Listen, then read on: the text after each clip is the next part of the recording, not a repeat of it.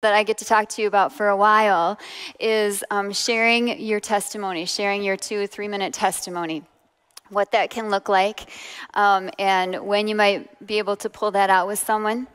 And so for some of you, this week has probably been maybe like me, where you're kind of all in. This is your gig. This is what you love, and it's easy to think about.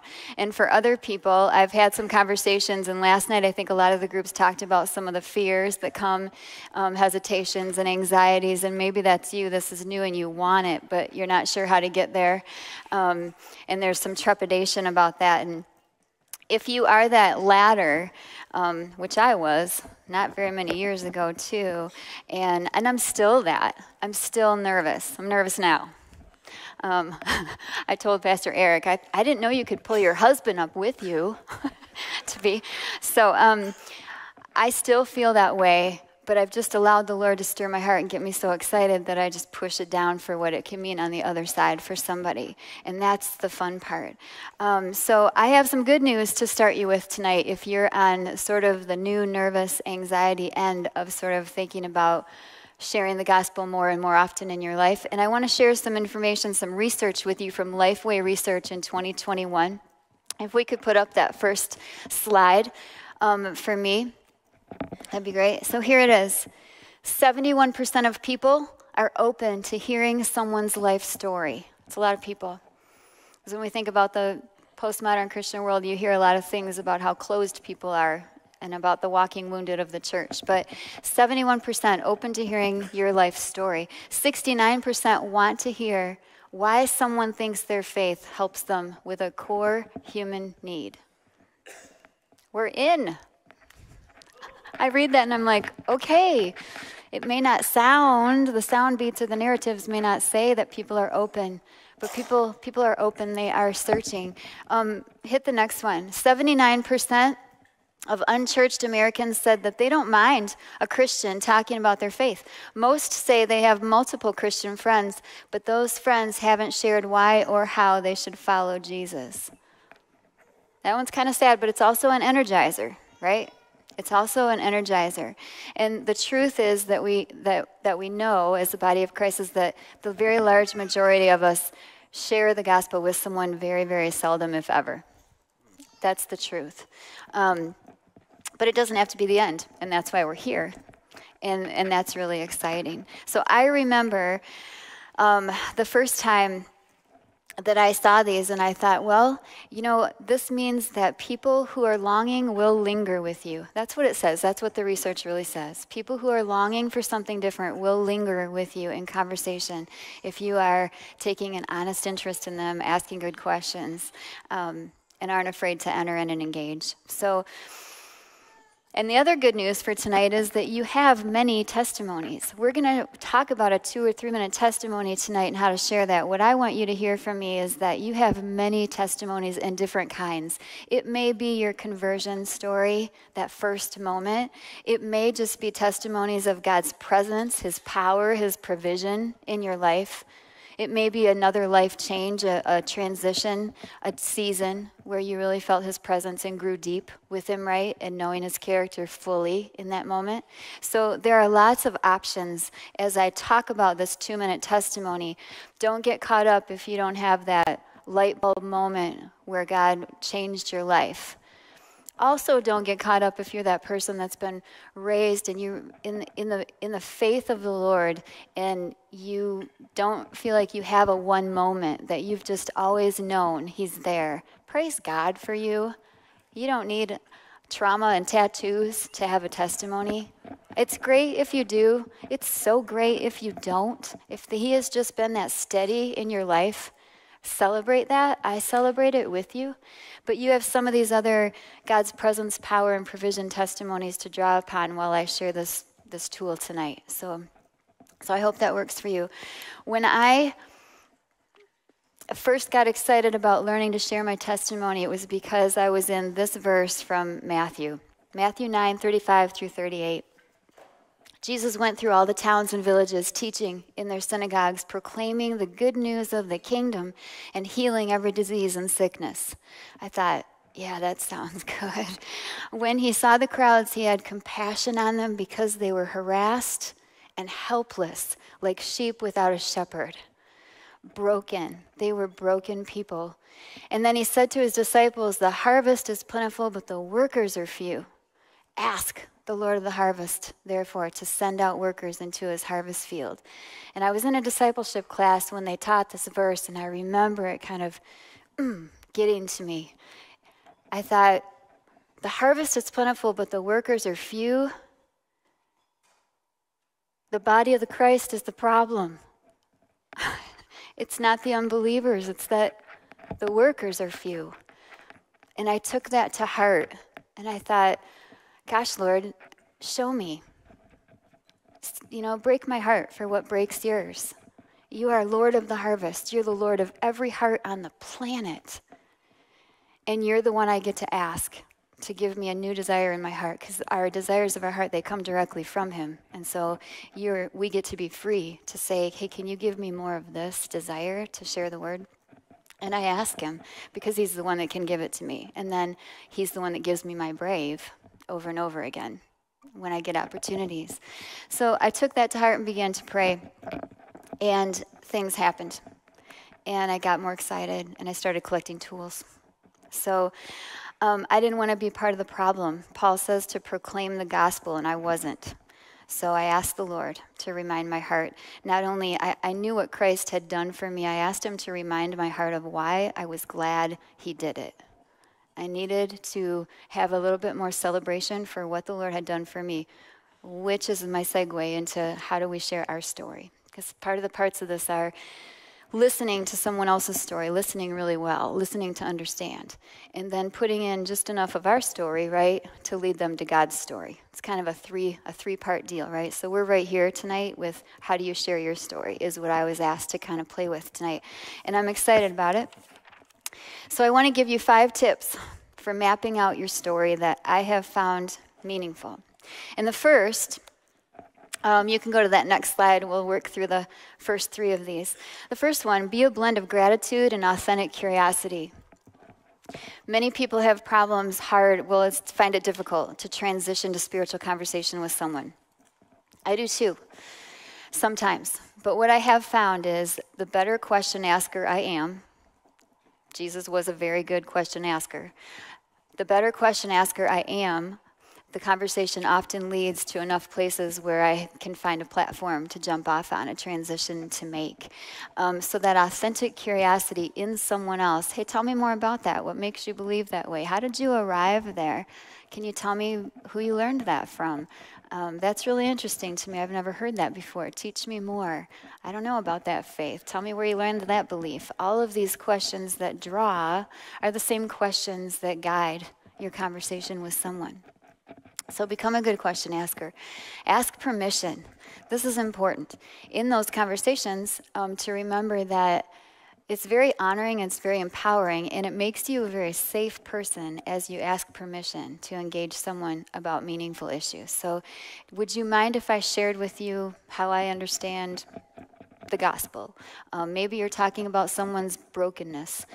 Hey, would you mind if I shared with you how I understand brokenness? And then you begin to tell the story of sin and the fall and that thing, however it leads. But to ask permission is meaningful. And I've learned to make that a habit with my children. I've learned to make that a habit with my husband at times. A lot of times I just bail right in with him. But I try to remember to ask, is this a good time for? When you tell your short story, your 2-minute gospel, include the simplest gospel. And it's a go-go. If you go to the next slide, here's the simplest gospel. And this is just a gospel guide that's easy to keep in your brain. Go-go. God's love, our problem. God's solution, our response. And if you can put your 2-minute testimony and include those different pieces a little bit, you'll have a full gospel, and you'll point to the Lord the way that we should as we share our story. Because to share our story is to share his story, right? We are his walking image. We are his walking billboard. So here's the next one. Be brief. We're going to do that. I think example that. I think we have to be brief because our culture is becoming an audio-driven culture with a very short attention span, right? For a lot of different reasons, but culture out there, church culture, we are all media-driven, and it's quick, and it's short, and it's changing our brains. And so we need to develop our short story. Be brief. And use feelings as markers. Sometimes I say, let feelings lead the way. And people kind of look at me and raise an eyebrow and go, feelings? Because feelings get a pretty bad rap in church culture, in the outer culture too. Because we're not supposed to be led by our feelings. And we're not supposed to be led by our feelings. But God gave us feelings as warning lights. I guess go to that next slide. Here's what I want to say, because we're going to use feelings in the model that I'm about to show you. And they're really important. One reason they're really important is because they are checkpoints. They're emotional checkpoints.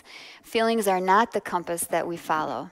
Often in church culture, we, in fact, push feelings down because we are supposed to, raise up our bootstraps and trudge through whatever hardship because we've got Jesus and he'll take care of me and I'm fine. And it's true. He will be faithful. But he has given us feelings as a response. Feelings are simply the indicator light. What they indicate is where we stand in our understanding of our relationship to Jesus. My anxiety, my loneliness, my anger, my depression, in part, are warning lights, and they are the indicators of where my understanding of the way God sees me, my relationship with him. Does that make sense? Somebody nod. Okay. Yeah, feelings do not define our value, nor are they our true identity, but they reflect relationship and proximity, if that makes sense. So they become really important. So I want to give you a model. I'm going to put this up. Don't get too lost in it yet. In fact, go back to the other one first. Well, no, it's okay. It's okay. Sorry. Just giving you a workout. All right. Don't get too lost in it. We'll go to it in a minute, but I think the best way for me to example the model is really to tell you my short story, and so I'm going to do that. And so here is my 2-minute testimony and the story of me that sometimes I vary with detail or length depending on who and how the conversation is going. But I grew up knowing about God. I grew up knowing about Jesus as the Savior of the world and that he died for me. I'm grateful for my parents for sharing with me the faith they knew. When I moved across the state to attend Hope College, though, my Christian foundation, as it turns out, was no match for the loneliness that I felt in that season. And in that loneliness, I made the decision to enter into a sexual relationship I thought would give me safety and identity and connection in that new space. Instead, my confidence, really my whole sense of self, was undone in that moment. And almost immediately, I felt disqualified from anything church or God. I had an immediate problem because my way had gotten me lost, and the shame that goes with selfish decision making had attached itself to me and kept blocking my way home back to what I knew before. I felt lonely still, and now I felt embarrassed because I knew better. I felt jealous of girls who looked like they had it all together. I think most of all, I felt stuck in a relationship trying to right a wrong, because I knew that even if God still loved me, which I thought he might, I was pretty sure that he didn't like me very much anymore, and that his affections were better spent on other people. And that is the play, that is the rhythm of thought that I lived out of for a long time.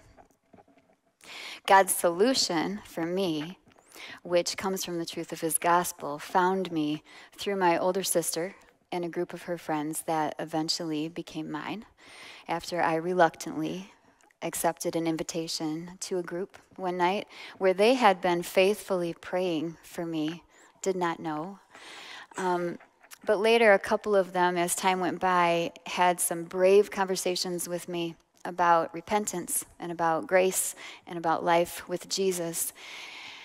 And before long, one night I found myself alone in my room in tears for hours, believing every word of it.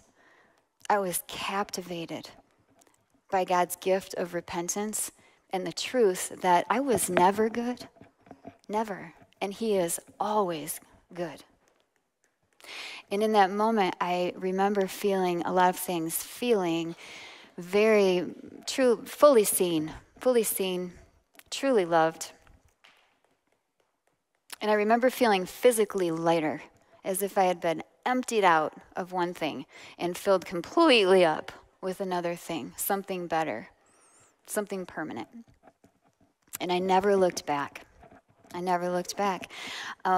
God calls me His beloved. That's actually what Amy means, beloved. Imagine that. He calls me chosen.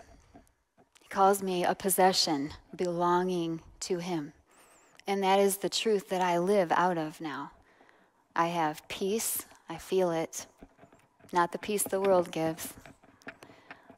I like what someone in my group said last night. She said, I don't have happy, I have joy. Joy is much more centered, makes a much better anchor. I feel hope. I have hope. I am hope. I call myself kind of a hope pusher for other people who feel stuck and disqualified. And what I have found are there, for one reason or another, right? And what I have found and find often is that there are many, many people, and there are many, many reasons, right? We all know them. We wrote them on the card last night, which brings us back to having good tools and being ready to give an answer for the hope we have within us. And I'm so grateful. The posture of gratefulness can bring so much brave. If you wake up every day and say, Lord, thank you. It puts you in a posture of gratefulness, and it makes you more watchful for opportunity to share Christ. It truly does. It's like a living thing you can't explain. Anyway, so if you flip to the next thing of this, and these again are just a guide, but these are questions I came up with that sort of helped me fill in the feelings and the thoughts and the story behind them so that I could make that 2 minutes, so that I could be brief, but that my whole story was in it, and God's story was in it too, and that go-go was in it, right? God's love, our problem, God's solution, our response. And so what I did here, and this is, again, just, you don't have to use it, but if something about it is sort of clicks with you, snap it with your phone, I guess, and look at it later. But I filled in the parts of my story just to show you how it worked. So selfish decision leads to shame. Where was my security in the moment? What were the 3 feelings in the old, the before Christ, the before I really knew that it was mine to own? My 3 feelings: lonely, embarrassed, jealous, stuck. And sometimes when I ask people, and I did this in my breakout last night, after you tell your story, if you tell someone, if you ask, hey, do you remember any of the feelings that I shared in my before Jesus, life after Christ? They can usually pull them out. You know why? Because the feelings are what someone connects to. They may not identify with the individual circumstances of your story, and we can get real lost in our big long stories because once we start telling it, part of it's because we're not real practiced and we haven't sat down and narrowed in on it. Some of us are just long-winded. Some of us are just excited about, everywhere we've been and what God's done. Whatever it is, I focus on the feelings as a starting point. I pick 3 feelings for before, when I encountered Christ, and life with Christ, because the feelings themselves help me put a sentence or 2 on where those came from, and it keeps it short. Maybe that's helpful for you. I hope it is. So I've filled them in there. My encounter with Jesus, what piece of God's gospel captivated me? The repentance, his love for me that way. The 3 words: beloved, chosen, treasure. Felt seen, felt loved, felt lighter, felt full. And then finally, life in Christ. What attitude, what attribute of God am I thankful for? His goodness, that fact that I always remember that when I found myself disqualified, it was because of something that I had done that made me not good, right? And the truth is, I was never good, and he is always good. That is the attribute that drives me, that I remember for other people. And then joy, steadiness, hope pusher. Helpful? Not helpful? It takes practice. It does, and it really does take writing it out. Here it is. And I've written it out a few times over the years, but I find that people will listen that long to you. They will listen that long to you. And with the idea that you are putting out to them is, and you could even ask them, I felt so lonely in that place. Have you ever felt that way? Have you ever experienced anything like that, a big transition that left you lonely and looking for belonging, or whatever you can pull out of that? You're asking them to identify with that feeling, and often they will. And what it does is it puts a little bit of a question mark in their mind of, boy, if he felt that way, and I feel that way, and then this Jesus relationship happened and she felt this, and now she lives out of this kind of feeling, maybe that could be true for me, and I'm a little bit more curious about that perhaps. And if it's God's time, and if the Spirit's in it, and if the Spirit's moving in them, then you may find some flow in that. So I offer that to you as, something to take or not take.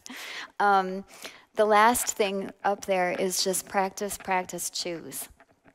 And you have to practice it. You have to put on your brave and practice by yourself. Write it out and read it and time it. It can be kind of fun. Practice on your kids. Practice on a believer.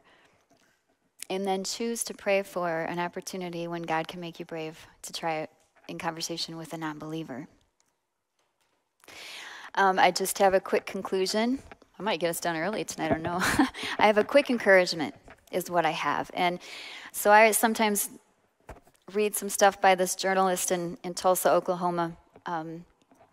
He's also the keeper of the archive for Bob Dylan, in case you're a fan, which had nothing, one has not to do with the other, but he had this quote, and I found it, and I just liked it because it was another encouragement. It says, younger people are realizing that the current order of things being dictated by the media, by politicians, by celebrities, it's failing them. They're yearning for something else to center and to ground them. And we have it. And we have it. Amen. Amen.